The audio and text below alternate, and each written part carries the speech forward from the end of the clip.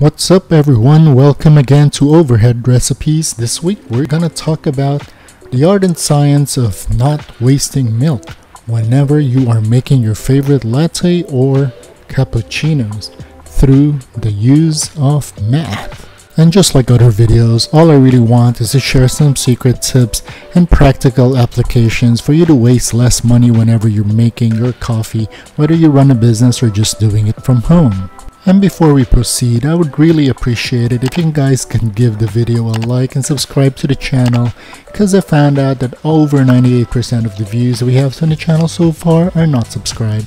So again, thank you very much for that little quick effort of hitting the like button. So obviously, in order for us to measure our milk accurately every single time, we'll have to rely on some maths to do all this, right? And you might be thinking, wait, hold up Dave, we don't want to do math every single time we're gonna make a latte or a coffee. We don't have time for that.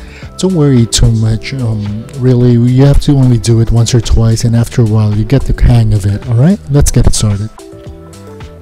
So the number one most important thing for you to know is your mug and cup size. You don't have to know every single mug and cup size out in the market, just the ones that you use most often.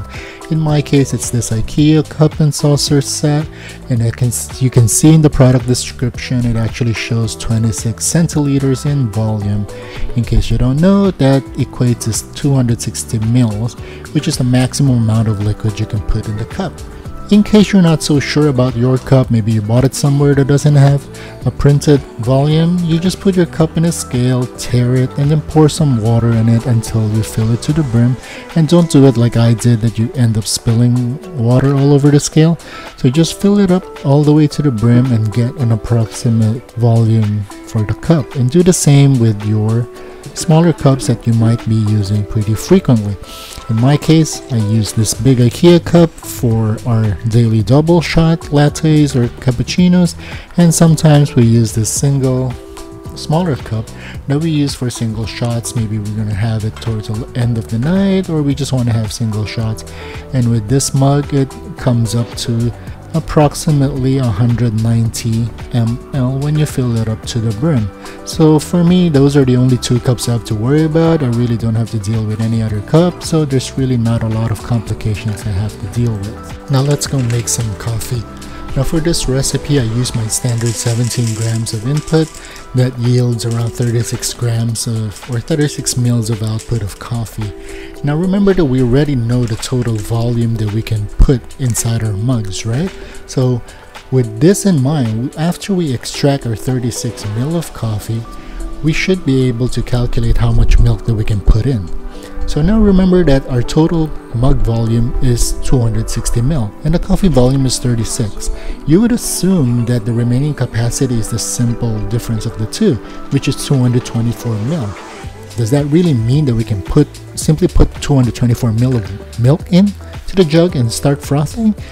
No, it is not that easy.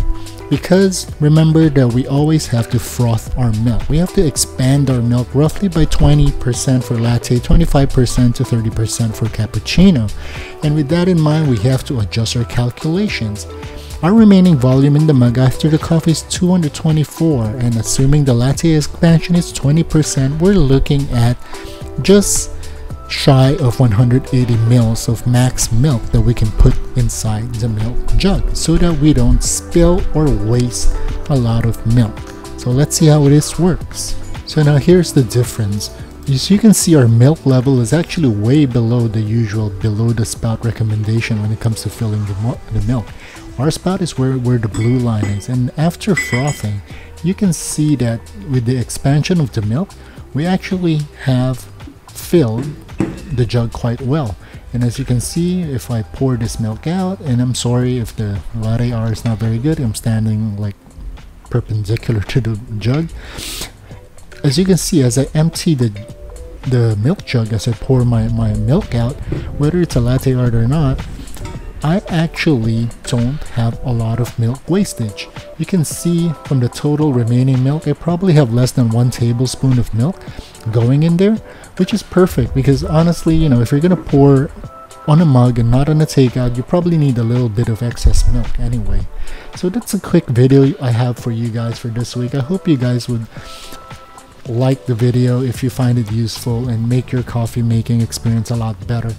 I think nobody really likes to waste milk or run short whenever we're pouring milk, whether you're doing it at home or doing it as a business. So these little skills are really quite useful for you to experiment on an everyday basis and make better lattes as a result. So again, if you like this video, please give this video a like and give the channel a good click on the subscribe button. Again, thank you so much for being here. Until next time, thank you for watching. Like, comment, and subscribe, and I'll see you again next week. Ciao.